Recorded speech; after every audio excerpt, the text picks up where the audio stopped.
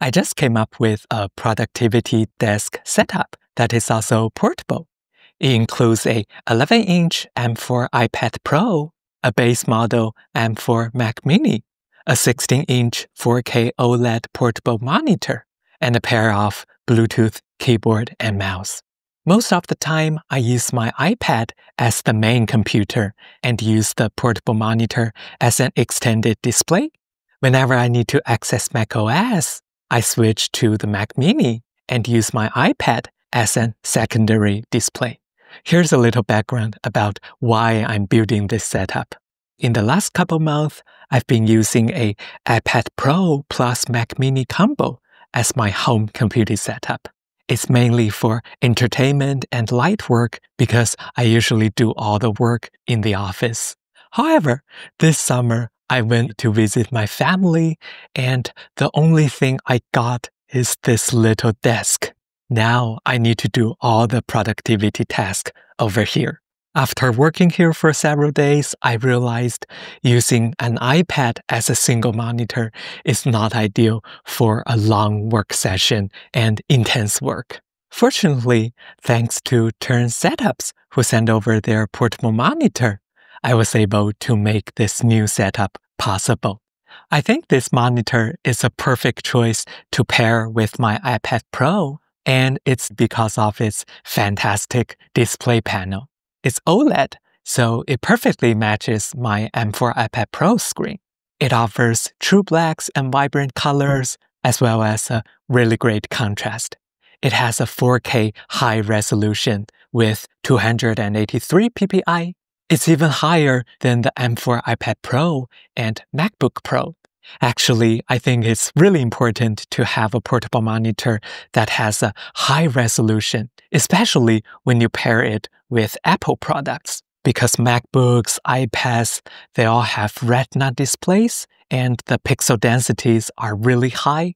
In that case, if you pair them with a budget portable monitor with relatively low resolution, you might feel the experience is not that great because the display quality are just too different with each other. For example, here are a couple common configurations of budget portable monitors, and you can see the PPIs are considerably lower compared to Apple's display.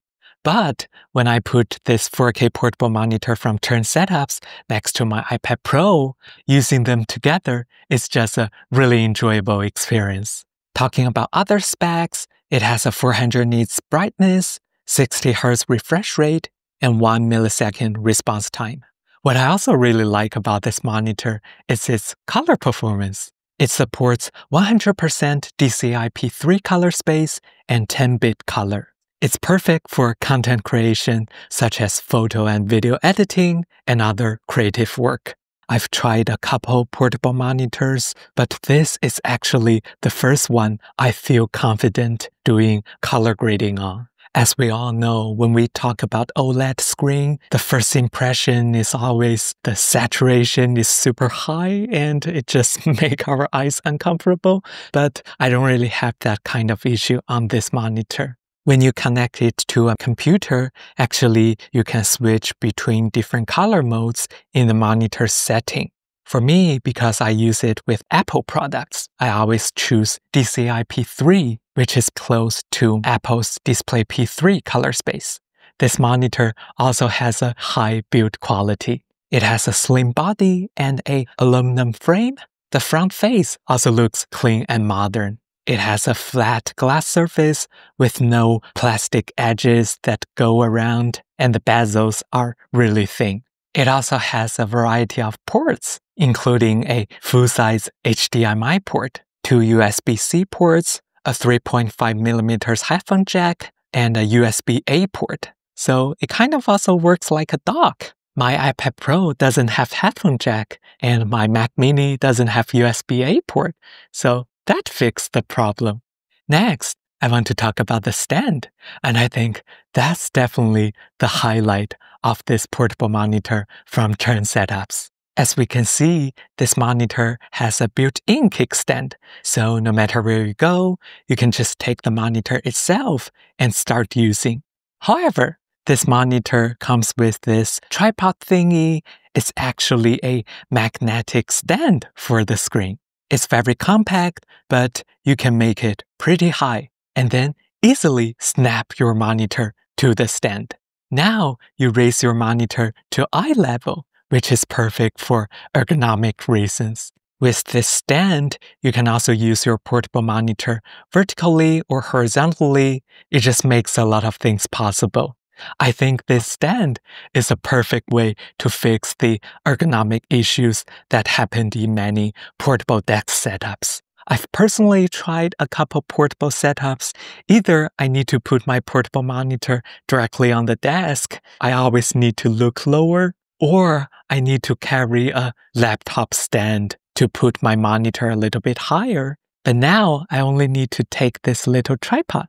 It only takes a couple seconds to set up, and I can have a comfortable setup that allows me to work for several hours without feeling terrible. If you are a digital nomad or you're looking for a remote work setup, I think this is definitely worth considering. Talking about accessories, the monitor comes with everything you would need, including the sleeve bag that protects your monitor when you take it outside. I want to talk about portability a little bit. I know I still need a power supply for my Mac Mini, but personally, I still consider the whole setup portable because I don't really need to use this setup without a power outlet, for example, when I'm outdoors or something like that. I think to me, it's more important to have a setup that allows me to pack everything easily and switch between different workspace. For example, when I need to move back to my own place later, I can just put everything in my bag or my luggage, and then I'm good to go. Or when I need to bring everything to a new office or a co-working space, I can also easily make it work. Now, I want to talk a bit more about how I use my setup. I connect both my iPad Pro and my Mac Mini to the portable monitor. This monitor supports the one cable solution. It's gonna deliver both the power and the image, just like this, connecting to my Mac Mini, iPad, or my MacBook Pro. However, as you can see, I'm doing something different over here. I connect my iPad Pro to the portable monitor through USB-C, and because the iPad is a really small device with a small battery, an external screen is gonna drain the battery pretty fast. But the good thing is, this portable monitor actually supports a 40 watts pass-through power delivery. So what I did is connecting my portable monitor with my MacBook's power brick. And then I used the second USB-C port to connect to my iPad. In this case, the portable monitor gets a very stable power supply. It also charges my iPad. And of course, I can enjoy using the portable monitor as an extended display.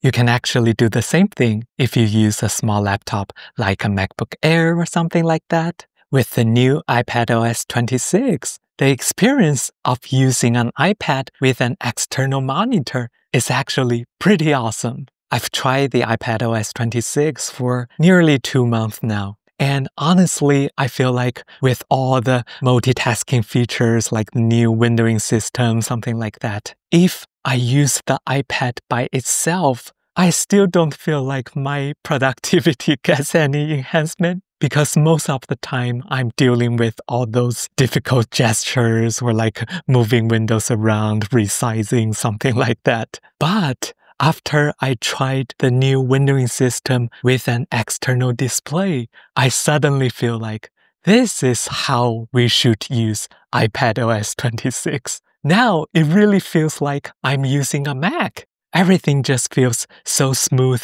and familiar. So I think the thing that really limits my multitasking experience on my iPad is the relatively small screen size. With a second monitor, it just becomes easier to spread everything out. You don't need to juggle in between different apps and windows. Because I've already used all the USB-C ports on my portable monitor, I connect my Mac Mini through HDMI. It still gets the work done perfectly. Whenever I need to switch to my Mac Mini, I just go to the display menu on the portable monitor and switch the input source to HDMI. My Mac Mini is usually in sleep mode, so now I just need to wake it up. I paired my keyboard and mouse to both my iPad and Mac Mini. Oh, by the way, this is the Logitech Pebble Keys 2, and this is the Logitech MX Master 3S. What I really like about Logitech's products is that they always allow me to pair multiple devices. I paired my Mac Mini to device 1 and my iPad to device 2. When I need to wake up my Mac Mini, I just switch my keyboard and mouse to device 1, and then I can just move my mouse or press a random key on my keyboard. I have the free app Better Display set up on my Mac, so I can quickly adjust the brightness, scaled resolution, and speaker volume of the portable monitor. Yes, it does have a built-in speaker. I also use my iPad as a secondary display using Sidecar.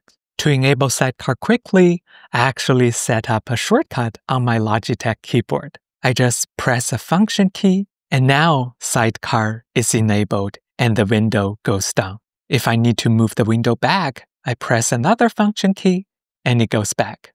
I just enjoy quickly moving things up and down across those two screens. It's also relatively easy to set it up. After you connect your iPad through Sidecar once, on your Mac, under Window over the menu bar, you'll have the option Move to your iPad. That's your iPad's name. On the iPad screen, you can see Move Window back to Mac. The way to set up a keyboard shortcut for this is to go to System Settings, Keyboard, Keyboard Shortcuts, App Shortcuts, and now you can click the Add button to create shortcuts for those two options.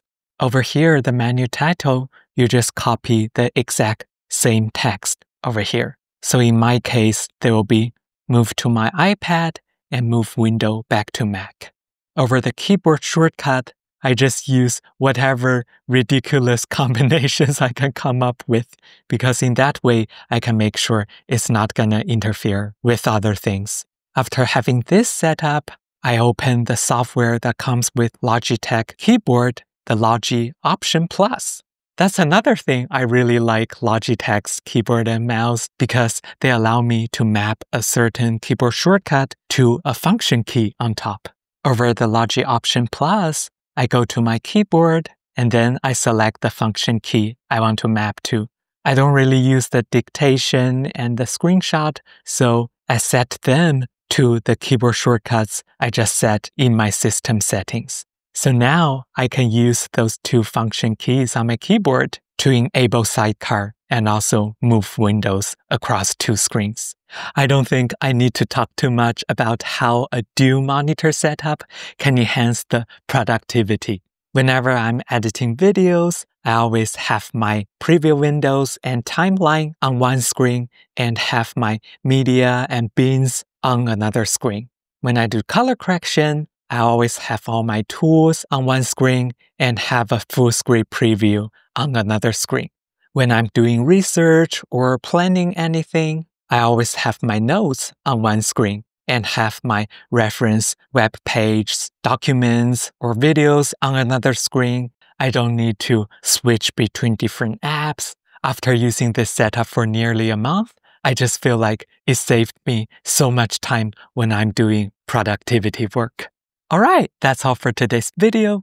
If you are interested in any products I've mentioned in this video, the links are in the description. I also want to know if you do a lot of remote work as well. How's your desk setup look like? Let us know in the comments. If you like this video, please give me a thumbs up. If you want to see more tech-related content, be sure to subscribe. Now, check out why I chose iPad Pro plus Mac Mini instead of a MacBook. Have a nice day.